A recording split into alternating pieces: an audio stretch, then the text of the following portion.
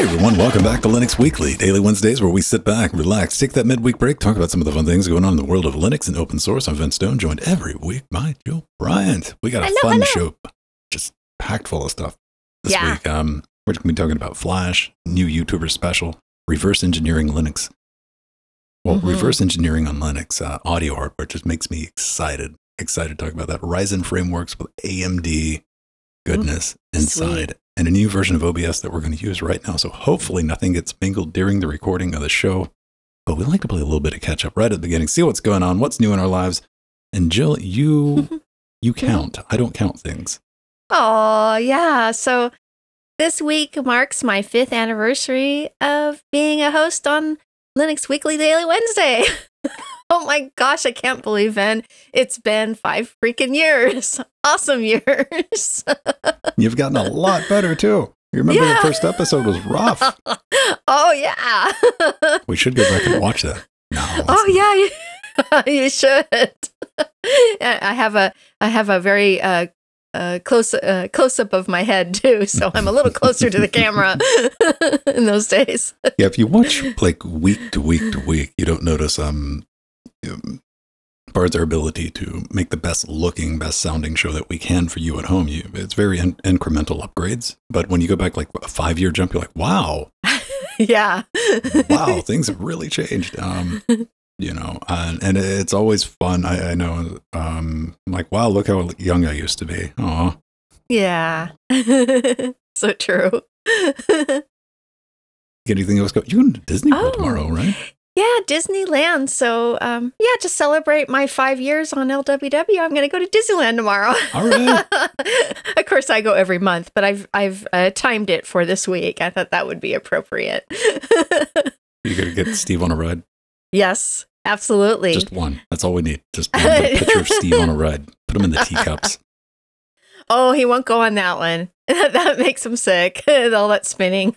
He doesn't like the spinning rides. He'll go on the roller coasters now, though, with me. He'll go on Big Thunder Mountain and Space Mountain and Matterhorn. Oh, man. Well, maybe baby steps, right? Baby steps. Yeah. Eventually we'll get into those big, bad, spooky teacups. Yeah. I want to tell everybody I do probably about every 3 months or 4 months, I just get the urge to do manual backups because most of you at home, I have my backups automated. Always test your backups, right? Absolutely. This is a big thing. This is an important thing. But I just get the notion. I'm like, I want to manually back up like the home folders of all the boxes in the studio. Just peace of mind, nothing else. And it takes forever. You know, you take the home folder and I'm like, all right, well, let's just make a tar.gz or bz2. And you're good with it. I'm like, this takes forever. I was like, surely in 2023, there's got to be a better way to do this. And there is. There's an application which is tar compatible called Pigz, P-I-G-Z. Nice. And it uses all the cores, which was really handy because I was backing up, you know, just like on Jackbox, the DAW in the studio. I moved that over to Threadripper, and I'm like, okay, and it's just sitting on the one core. And Threadripper is not very fast IPC. You know, it's just a bunch of cores, right? And I was waiting, and I was waiting, and I was waiting. I was probably like 3 or 4 minutes into it. And I'm like, this is ridiculous. That's when I did the search, and I found Pigz, and I found a way to do it with a recursion into the directory and to zip everything up. Probably took about 45 seconds. Wow. It leveraged all 24 threads on this system, and it was done. I just wanted to share that with you. If you ever find yourself sitting around going, come on, like for a big project, look into Pigz. Also, OBS compile guide is in the works. There's a new version of OBS out, and you really got to think to yourself, why would you want to compile a version of OBS? Maybe you want to try the latest and greatest. I think there's a nightly PPA for people using the Ubuntu's, but if you're on anything else, there's probably maybe nightlies for Arch. But maybe you want to roll your own. You want to include some things or exclude some other things when you're building OBS, or maybe you want to try new features not in the nightlies. I do that all the time too, because you know, what it works like, and you'll have pull requests, and people are like, hey, I have this cool feature.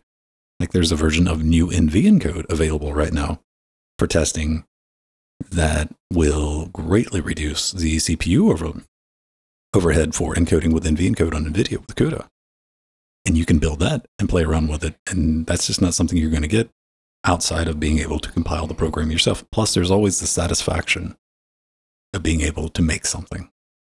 Knowing that, hey, absolutely. I can do this myself and I made this. So I think that's pretty neat. And we do have a YouTube channel, or if you just go to linuxgamecast.com, you can see my little 3-minute video I made on this little guy who ate one of my SSDs. Yeah, poor Vent. I had to break out Hammerchan and threaten it. Me and Jill was, we were talking about that in the pre-show. Go back and listen to that if you're a patron. Jill's had the same experience with some of these enclosures. Yeah. You put an SSD into them, and it's a USB external, and you plug it in. It doesn't want to let go of it. Like at all. There was no way to, and I wasn't doing anything for us, what I was telling Jill, but like I didn't do anything for that video to like, you know, haha for the video or effects. I was like, no, I couldn't get this thing out without, I was scared I was going to either break the PCB inside the caddy itself, or I was going to mess up the connectors, just that leverage, mechanical leverage on that. I'm like, so it's just a quick, fun little video I made about that. And I got a case of the SADs. We were talking about that in the pre-show. I got home yesterday, and, you know, we did Trackmania, which is good. We had 14 maps. We had some crazy maps, especially that weird downhill green one right at the end. That one's definitely an LOL map. That's a silly one. Some fun ones. We do that on Tuesdays and Fridays. Come hang out with us if you like playing 13-year-old puzzle platforming racing games, Trackmania Squared. There's that. All the information's pinned in our Discord channel. But after that, I'm like, okay, we'll get done with that about, 6, 7. I'll do a Linux shakedown stream of a game I've been waiting on, The Last of Us, Part 1. I've talked about it a couple times. I've been waiting to play this. It's my type of game, and I've never played it before because I've never owned a console. A recent, last console I had was a 32X. You do the math on that. Yes, get off my lawn. And I went to go pick it up, and it said mostly negative reviews. I'm like, oh no. And I went into our Discord, and I saw that Strider was playing around with it on a Steam Deck, and he posted a screenshot, and it looked worse than the PS3. And I'm like, what's going on here? Everything just looked real plasticky. It's like, well, I have it on low. And I'm like, ew, that's a bad looking low. And he was getting like 30 FPS on the Steam Deck, I think 30, 45.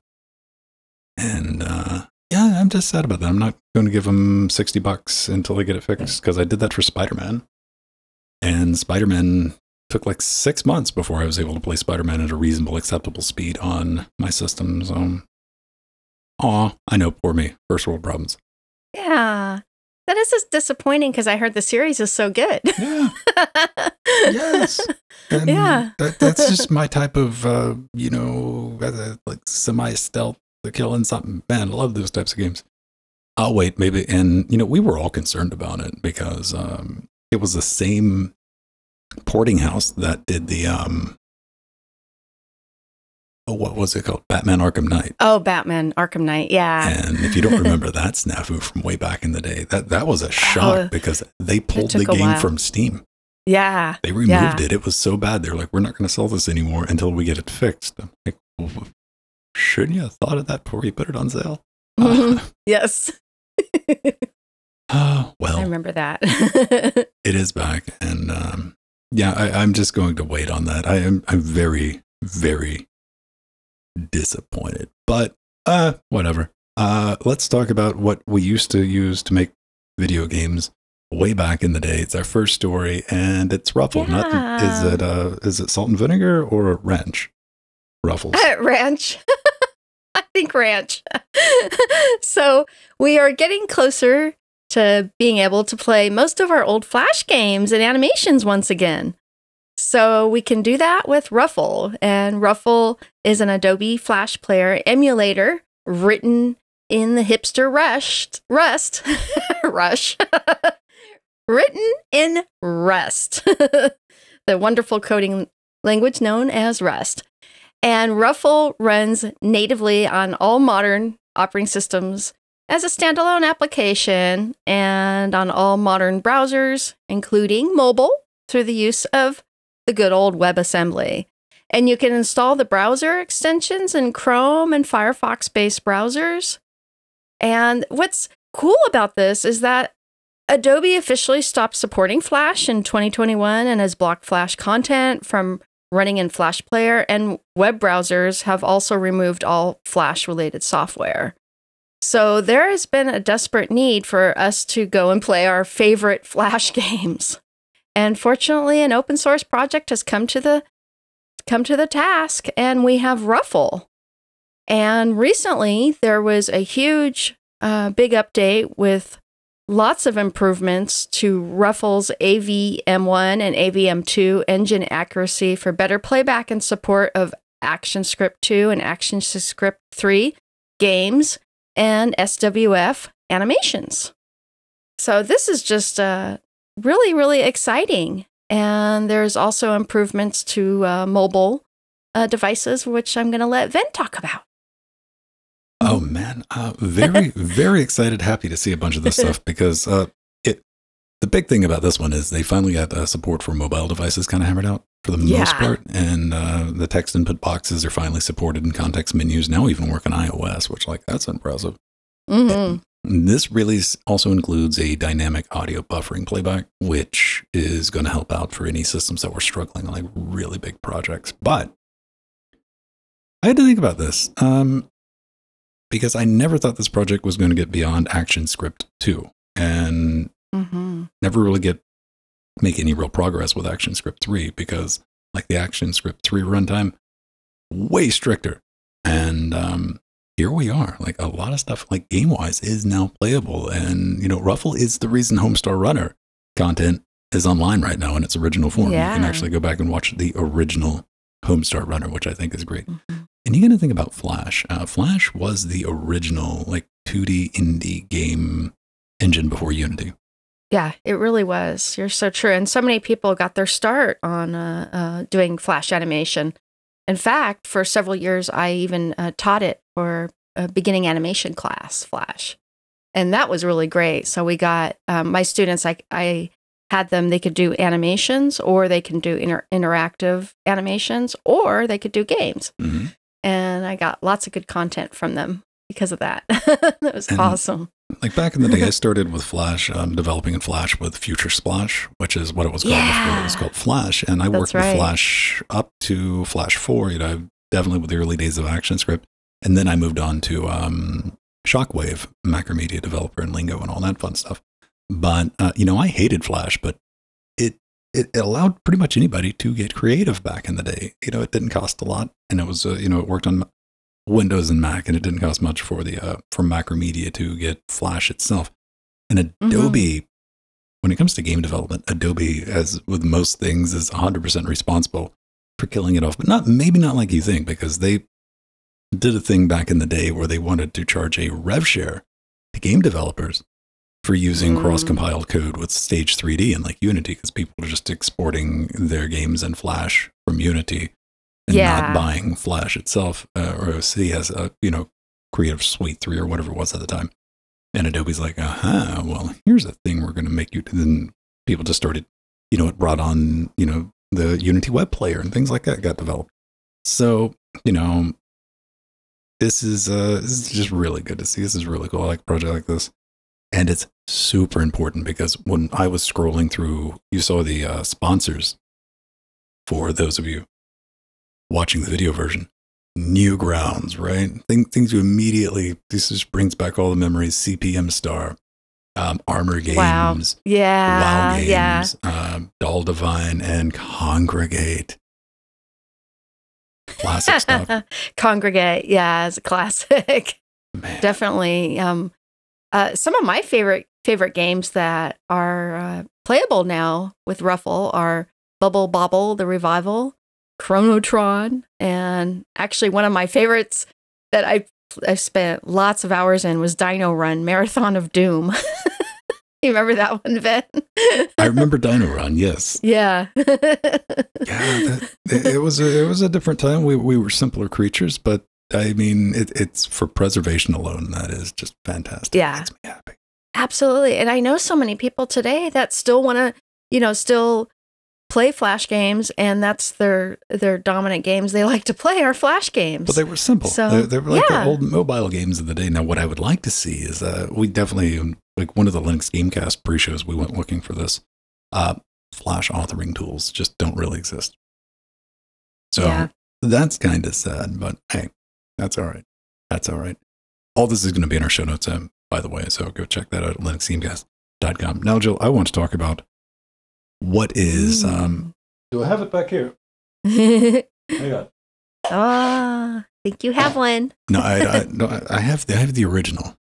Okay. For a long time, Jill, this Focusrite, the Focusrite Scarlett is what I called the YouTuber special. Yes. This is what you bought. And you're like, I'm going to start streaming or making videos on YouTube or Twitch, just streaming in general. You run out and you bought a Focusrite and you paired it with the wrong microphone, which was the SM7B. Then you went out and bought a cloud lifter because you wanted to keep the mic on the other side of the room, not realizing that you bought a kick drum mic or vocal mic that you got to get right on top of, and you. But times have changed. The new YouTuber special is this guy. Yeah, absolutely. The Go XLR revolutionary online broadcaster platform with 4-channel mixer, motorized fader, soundboard, and vocal effects. Why is it so popular? Oh, let me tell you. Not because it's necessarily a great interface. There's nothing wrong with it. And we're talking about TC Helicon.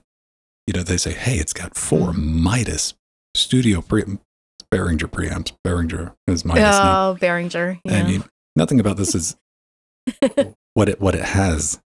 What it has. Does this have a zoom? Oh, it's got a zoom on it. Okay. It's got this. It's got a swear button. Where's that? Where's the beep button? I can't find it. Jill, help me. Oh, no. There it is. There it is. There it is. That's the, bang at pound. Right. Hash. Never really worked at all under Linux, not to any extent. It's got a bunch of, neat little things packed into it. It's a neat piece of hardware right up until you tell me it's $400. I'm like, get out of here with that. Yeah. However, Go XLR utility, we've talked about this in the past on the show. They got another update and they've been slowly but surely reverse engineering the snot out of this, and that just awesome. Just gets me all kinds of happy. And what's there to say about this? So, here's the thing.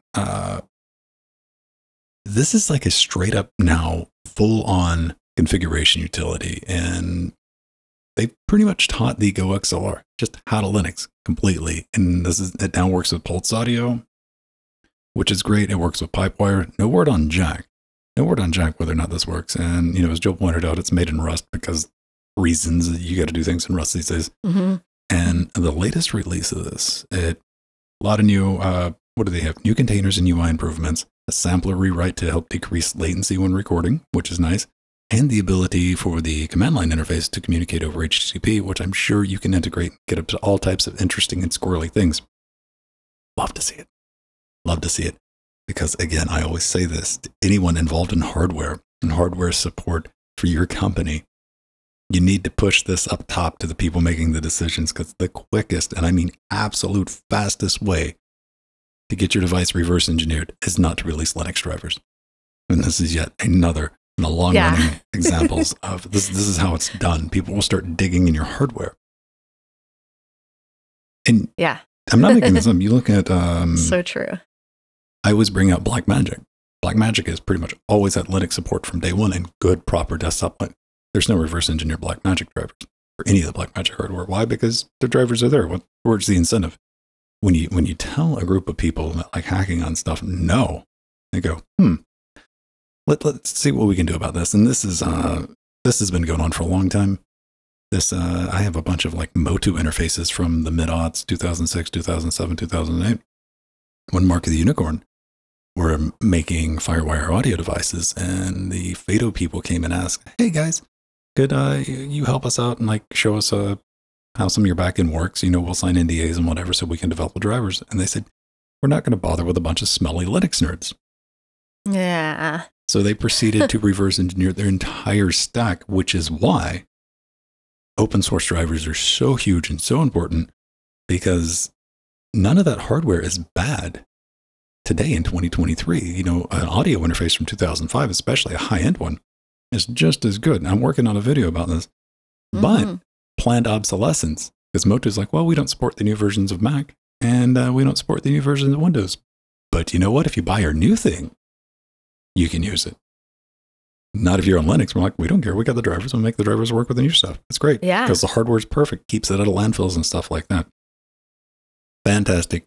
Can't bring myself to buy one, Jill, because again, they're like $400. Yeah, they are expensive. And now that you told me they have Behringer in there. Now, Behringer is awesome, but it's entry level. Behringer makes cheap stuff, but Behringer also makes expensive stuff. They make high-end stuff too. Yeah. It's a lot of companies like that. They have like the low end and they got the high end. You know, Behringer's got stuff like the X32 series and the X series stuff and the Wing, and like they do have high end. And but like, you know, Midas, you know, they bought Midas, they bought Spirit, the people who make your microphone. Yeah, they sure did. That's a Spirit Dynamic. Spirit Dynamic. So they have like a mini version. I have one on the wish list, but it's still like $200. So I want to do a guide for one of these because, you know, as is tradition with so many projects, where are the screenshots, guys? Yeah, I know. No screenshots. Well, there's something else cool about that besides them releasing a .deb and .rpm is all their UI elements now in the application are now accessible to screen readers, which I think is wonderful because that is a big problem, especially for the visually impaired community. And people like me who sometimes need to use a screen reader because the application's fonts and you know, functions are so tiny. I just want to see what the screen reader says when you hover over the swear button. Yeah, I bet you it's something like Qbert. Just a bunch of nonsensical stuff. I'm down with it. Yeah. So, and this should make Linus Sebastian's life a little easier. Yes, the squeaky Linus. This should make him make it easier for him to get his Go XLR 4-channel mixer working on Linux. Because that was an issue not too long ago. That's a special case, Jill. It's a special case of a human being. Okay. Let's talk about AMD framework goodness is back with AMD powers. Yeah, so there are 2 new framework laptops available. One is the Framework Laptop 13 with a 13 gen Intel core, and the one that we're all excited about, the Framework Laptop 13 with an AMD Ryzen 7040 series processor. Woohoo! And not only is performance scaled up, but Framework delivered refinements to the day-to-day use experience with a higher capacity battery, matte display, louder speakers, and more rigid hinges. And I have a little story about the hinge from Scale, actually. I was doing an interview, and the CentOS booth had their wonderful framework on display running Cent. And I accidentally waved my arm. I hit it, and the hinge went, woo! It slammed close real easily. And I didn't really hit it that hard, but it slammed close. So that is something that needed to be fixed. And that laptop was just fine. I didn't hurt it in the process. But also, the new laptops are now available for pre-order in all countries they currently ship to, which is the US, Canada, UK, Germany, France, Netherlands, Austria, Ireland, and Australia. And as before, both pre-built configurations start at $1,049 USD that work out of the box with Windows 11. Yeah, I know, sad face, right? We put Linux on it. And the Framework Laptop DIY Edition starting at $849 USD, allowing you to bring your own memory, storage, and operating system, including Linux. Woohoo! I was just hoping they'll eventually in the future have some pre-installed with Linux.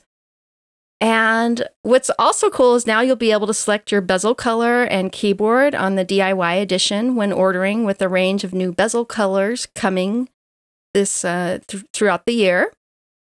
And yeah, I got to, like I was saying, I got to play actually with 2 Framework laptops at the Southern California Linux Expo. And I was really impressed by the sturdy feel and how light and thin they were and how performant.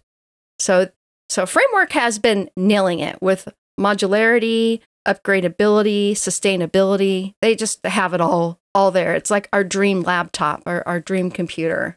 It really is. They've been doing good. They've been doing really, really good. And, I come on Windows 11, but I want to remind you, these are optimized for Linux as well. They've gone through all the troubleshooting guides, and they provide official support for Manjaro XFCE because that's the best desktop manager in the world. And also Linux Mint 21.1, which is whatever it's running, you can install XFCE on it too and be cool. They got a Linux page. All right, check this out. Let's see. I didn't even go to their Linux page.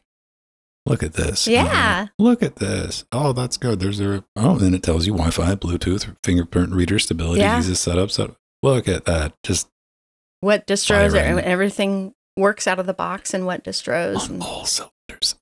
Really good to see. The first awesome. Shipments for the Intel later this month. AMD boards will ship in Q3, aka July. Pre-orders are fully refundable, $100. Keep that in mind.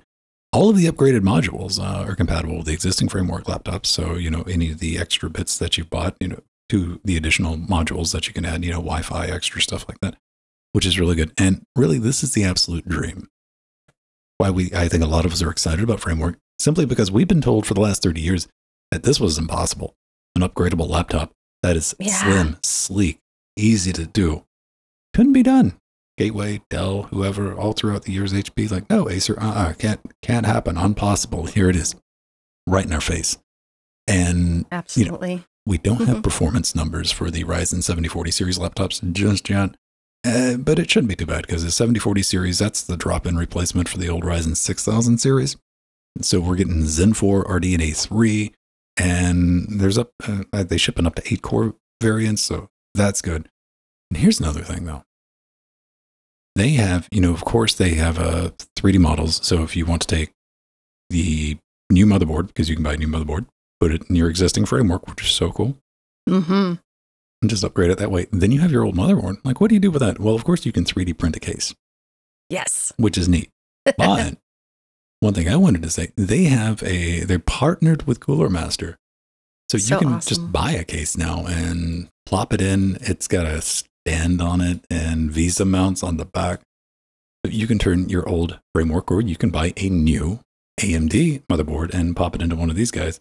And it's really cheap. It's like $30 or something like that if you don't want to be bothered with the 3D printing. $39. So yeah, very reasonable. Yeah. Yeah.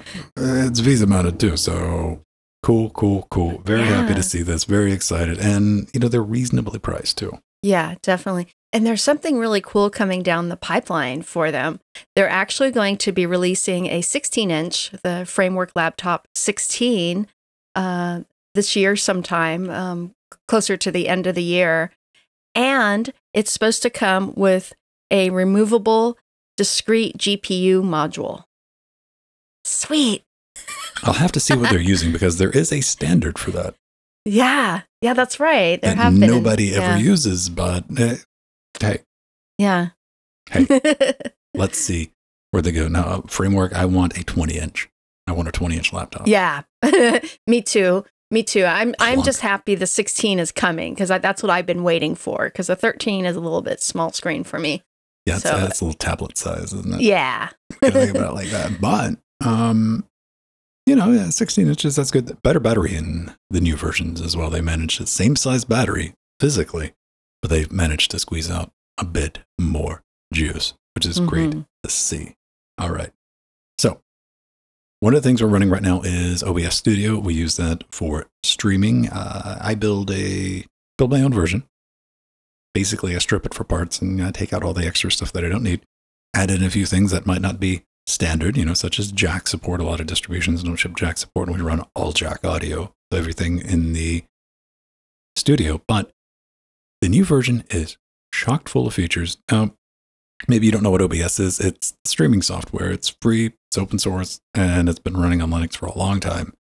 Really good support. And if you're thinking about streaming to YouTube, Twitch, wherever, it's probably where you want to start. I really can't think of an alternative on Linux. In the newest beta, a couple of things in this that I want to talk about. Mainly streaming support for AV1 HEVC to YouTube. So AV1 is going to be a huge change in how much bandwidth you need to get good video. And all of the new stuff supports it. The new NVIDIA cards support it, the new AMD cards, and even the ARC series, Alchemist cards. All of those support it as well. So that's been enabled, and I can't bring myself to buy an A770 as much as I kind of want one. But I know. And I got to be honest, like the 49 is just out of my budget right now. So we're just gonna have to wait, and I'll, eventually we'll get there, and I'll be able to do some stuff and play around, and make some guides for it.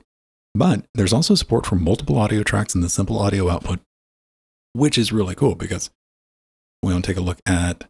I have it up and running. Here, do I have a screenshot of, I'm on my Twitter page. Look at this. Shameless self-promotion, you guys. Yes. Here it is.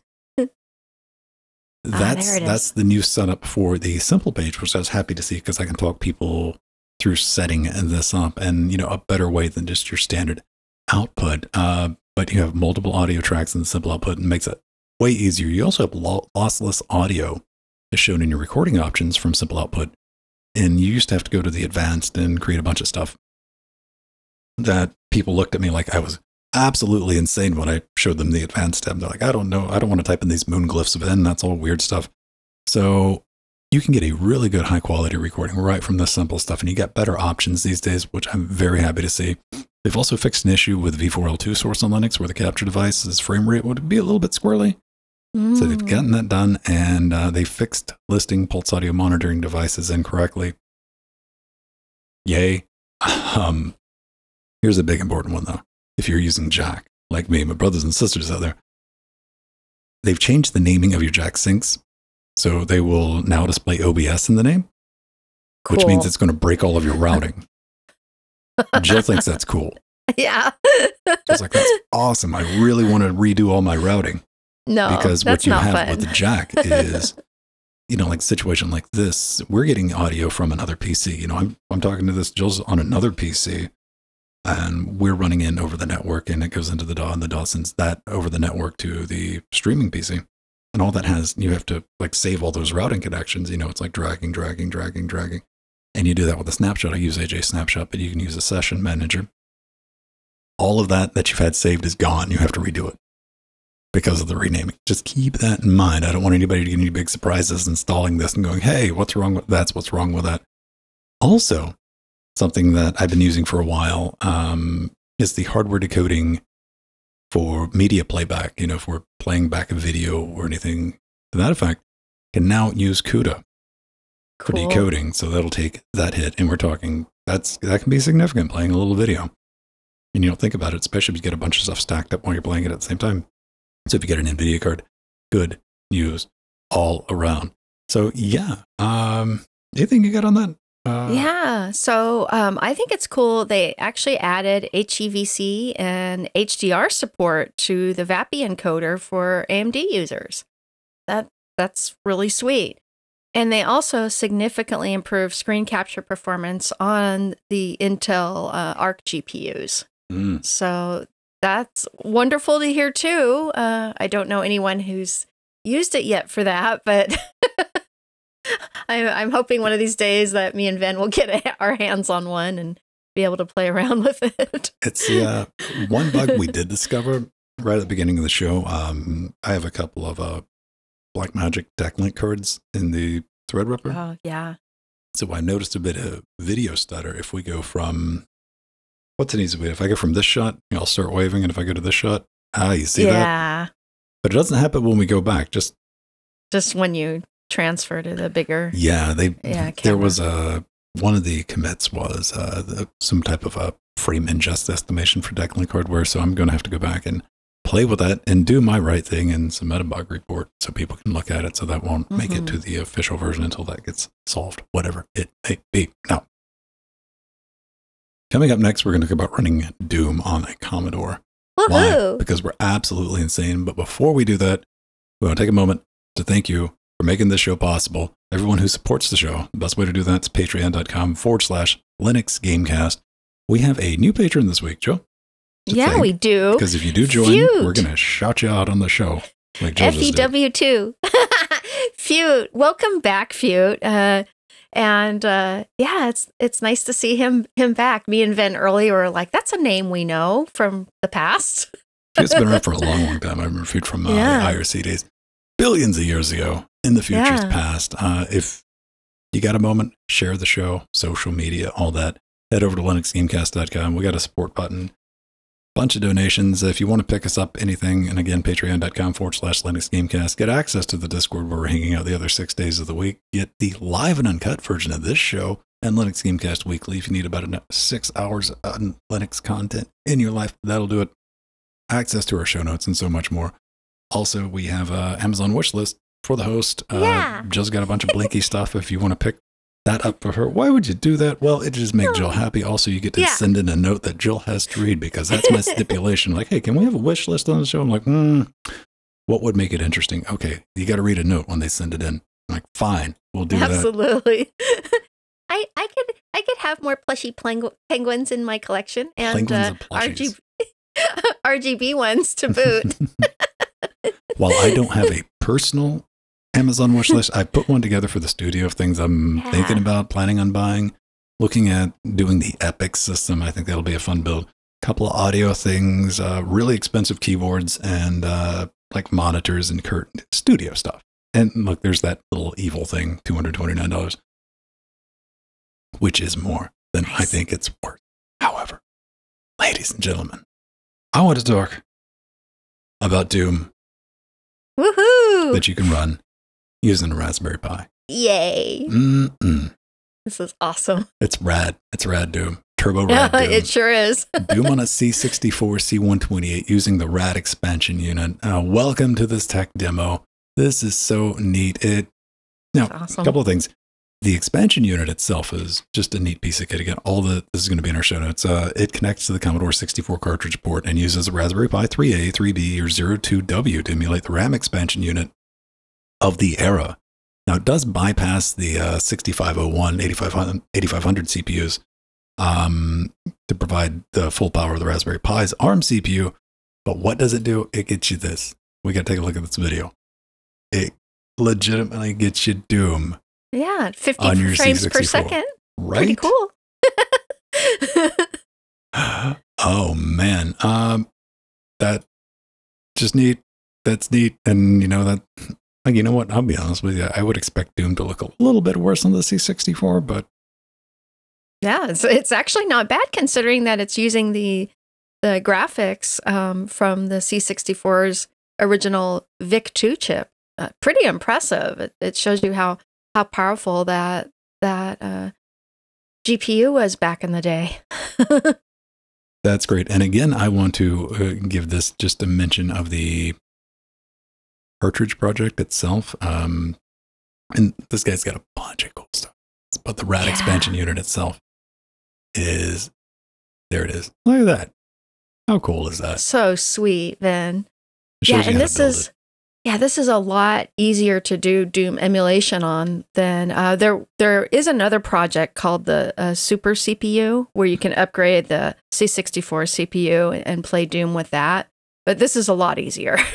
It's definitely a lot easier for the average user to get going. That's neat. And that's something that stuck with me, I think, from the early days. The first time I ever installed Doom and DOS. I think the shareware version, it said something like, as oxygen pervades our atmosphere, so should Doom. That's always stuck with me though. Yeah, can it run Doom? Great subreddit as well. Absolutely. Ladies and gentlemen, it's been awesome hanging out with you, but we got to run. Thanks for showing up. Come check us out live if you get a chance. We do this at 3 p.m. on Wednesdays.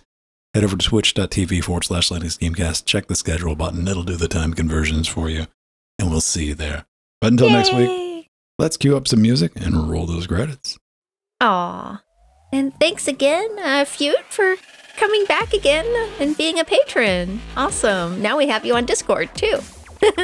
Oh, cool. No. Fancy keyboard equals studio equipment? Oh, yeah, Jill that's Bryant, not a fancy keyboard. That's a Blackmagic. That's a DaVinci Resolve keyboard for video editing. So yes, studio keyboard. Yeah. It's not even fancy. It's just stupidly priced. And then earlier, I was trying to remember the name of my mic. It was the Aston Stealth. Yes. I was spacing on the name, and then got bought by another company, and then got bought by Behringer. Behringer just straight up bought him. Yeah. Yay. So thank you to all our wonderful patrons. And for those of you in chat, we have so many. 3, 6, 8. Until next week, ladies and gentlemen, we'll see you. Good night. Love you all. Yay. What's that, Joe? A heart. Oh. Oh.